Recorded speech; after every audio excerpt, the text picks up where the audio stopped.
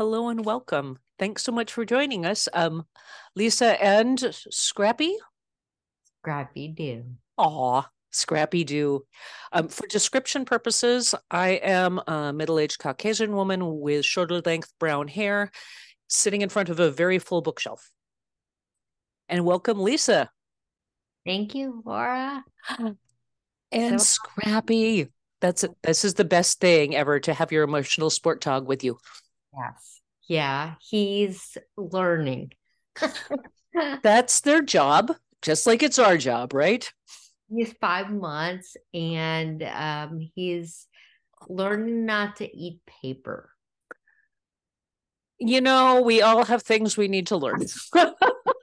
That's also really good. Oh, hey, I'm excited to work with you again because this is going to be the third year you've been part of Opulent Mobility. How did you find out about it in the first place? Well, I was very interested in what um e equi Ikui, I think. yeah. It is Ikoui, and it's a gallery and artist group that works with disabled artists. I was very interested in what they were doing and what Opulent Mobility was doing as well. Neat. And um, got to be in that show and met you and heard more about it. And I want to be grandfathered into Opulent Mobility. So important. Thank you so much. No, I'm actually really glad. This was Ikui puts out an open call pretty Yeah. regularly, and so we were both part of one of the same shows, Yeah. which is an awesome way to meet. Do you want to describe your artwork? I was going to show some of the pieces, and Yeah. The work that I'm doing now is a series based on disability. And what I am going through personally, my work has always been autobiographical. And this series really talks about the dysfunction of connections. Um, mm, mm. and so it it's really about the fragility of those systems, and I'm using mixed media to do that. I see that because this is the piece that you had from last year's show, the attacks or the pieces, the Ataxians, and that's a variety of different mediums. You're using copper wire and paper clay, and what else was in this? This was steel wire and fiberglass. Those materials sort of melted and morphed together are not only fragile, which was really important for this work, but also manipulative, where I'm a ceramic artist. That's my background. Um, that's what I have my master's in, and was working with that predominantly until I was diagnosed with this disability. And I love that I can manipulate these materials even after they're fired. Um, Mm, for ceramic artists, it's once it's fired and reached that point of becoming a ceramic material, then you're kind of done mm. with this. And so I like the idea of being permanent, but still showing the fragility of the material and the work, the concepts.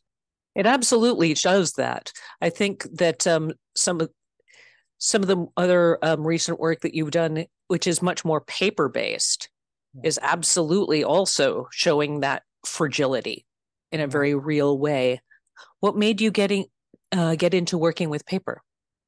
You know, it's kind of a funny story.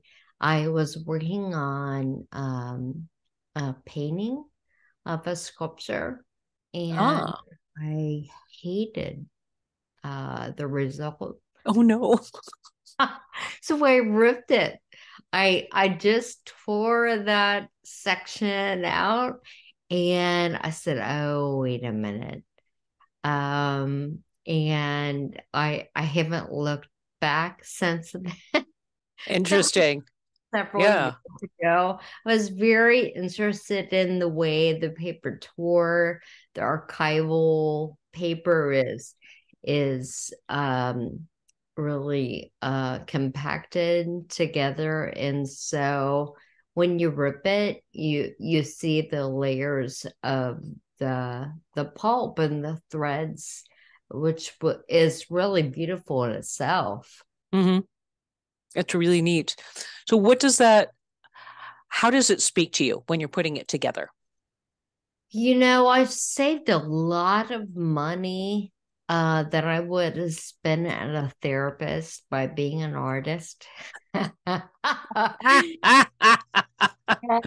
And I'm literally considering how the connections work together and how they don't on a Mm, mm. I don't know if you can see this, Laura, but I'm working on one right now. Okay, I can see. Here. And um and it's really, really uh kind of an intuitive process that I'm working with. And I'm allowing the paper, the material, and the connections to take over and to connect with what they want, and what they don't, that's okay. And it's very cathartic work. It just Mm. it comes together, even though it doesn't all work Yeah, in a perfect system. but if it's coming together, and I think most artists will tell you after a while that you're letting things come to you, Yes. through the technique, through the working on it, letting things come to you. Yeah. How has that changed with your diagnosis? I mean, does it make it easier? Does it make it different? What does it do? Well, Harder? um, certainly this work is more feasible for me to do with SCA 5 because it's lighter.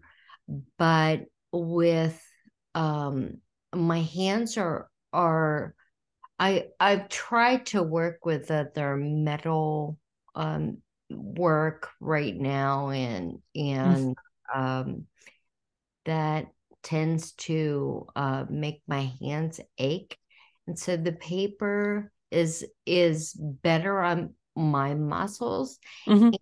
My doctors have said that um, just this hand-eye coordination is helping me. I should be worse than what I am right now. Mm. Um, so, just the act of doing it for me is um, is very therapeutic. Um, Literally and mentally, yes, it sounds like. yes, Wow. I guess that is one of those things. If you keep on strengthening the hand-eye coordination, but also the mental process, that yeah, you're strengthening, yeah. working those muscles as well. And with SCA 5, if you lose it, you will, if you don't use it, you will lose it, and you will never regain it. So it's one of those things for me that I feel like I can't, I have an internal drive as an Mhm. artist, but I cannot stop. If I stop, won't be able to start again. And I Mm. know why Matisse painted with his toes. He just couldn't stop. So, Yeah. I think that it can find a way. It yes. can find a way through whatever is going on with you to make things happen. Um, as long as you have that option. Yeah. And that's amazing. I'm glad that you have that, and I'm glad you have great care. Thank you. Thank you. And I have lots of different doctors and I see every ologist there is.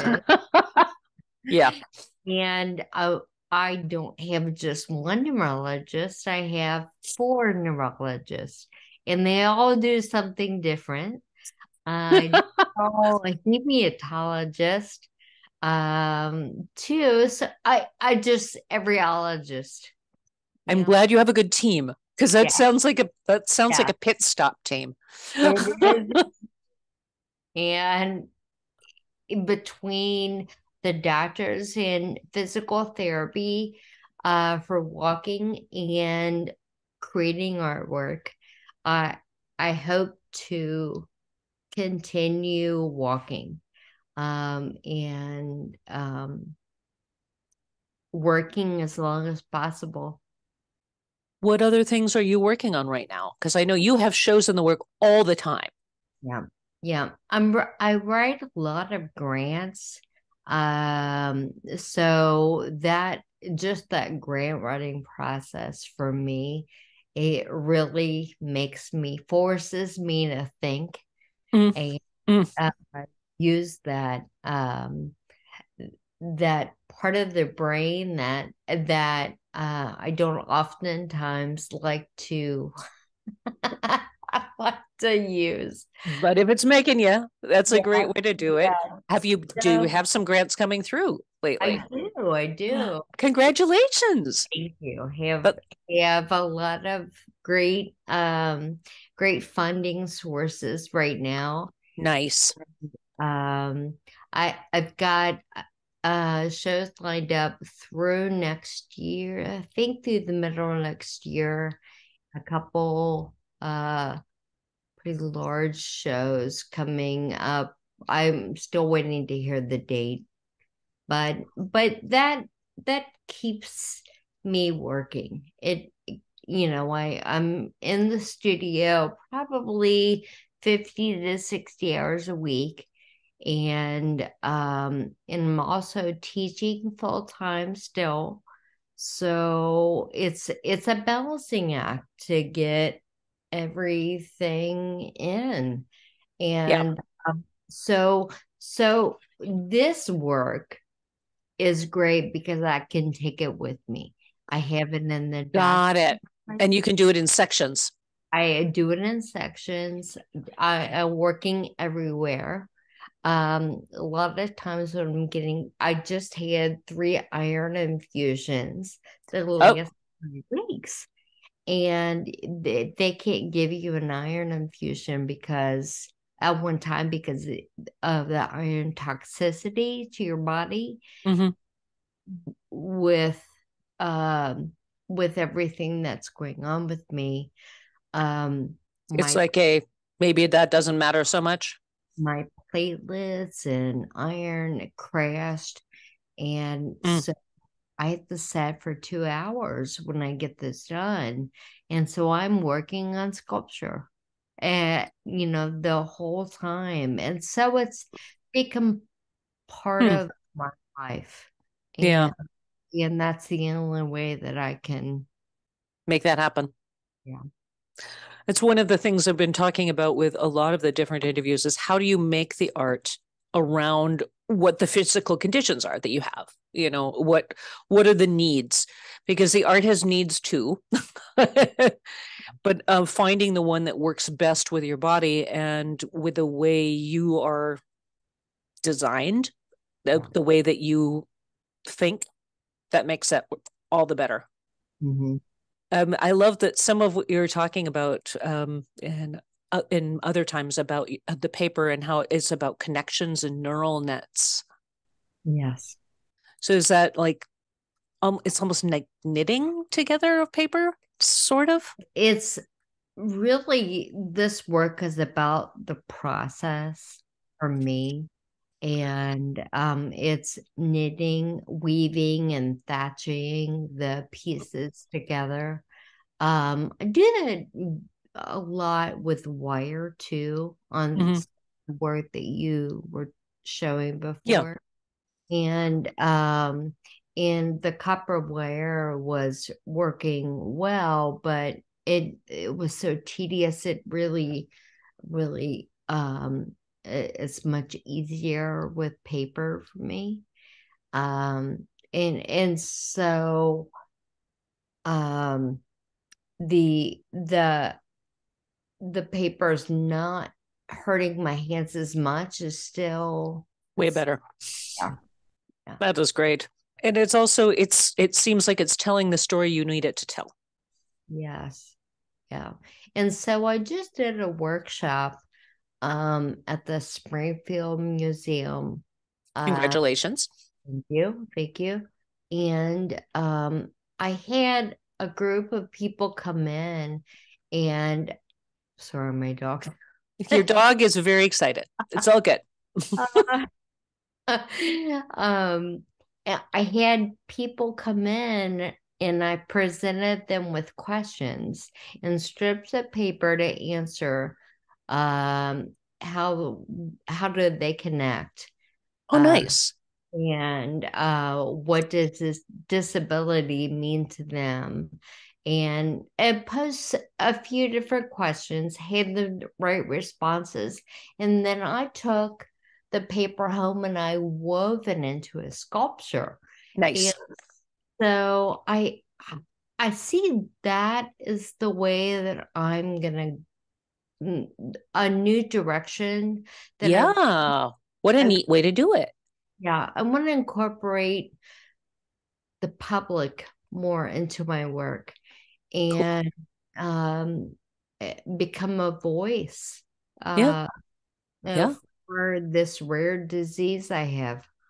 That seems like what a great way to do it. Not only just to share that experience, but to have other people share in the experience of creation. Right, right. Neat. That sounds like a really fun way. And also maybe not so hard on your hands as well. Right, right. And possibly good for a few grants. Yes. So, all right. That an excellent choice. Thank you so much for doing this. Hello. And I'm so glad that Scrappy Doo can join us. Yes, he's happy. Yeah, that's He's good. boy. Just don't eat all the paper weaving. That will be a terrible day. No. I had a curator just pick up work in his preparator about an hour ago. Scrappy was still trying to fight the sculpture on the way out. And I'm like, Scrap, you can't do that. Could you not do that? It needs to look like the picture before it goes out the door. He was literally biting on the way out. Oh. It's just how you'll learn.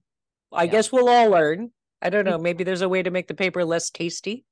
Yeah, he's 5 months and he has really adapted well to the studio, but he just can't break that. Yeah. Well, I mean, that's. I'm not really sure what that is in dog. Is that toddler or is that preteen? Right. Right. That might be preteen. It's many. I don't know. It's hard for some of us to break our habits now. So I figure at 5 months, I'm going to give you some grace. Well, he better break it. Try not to eat my art. Yes.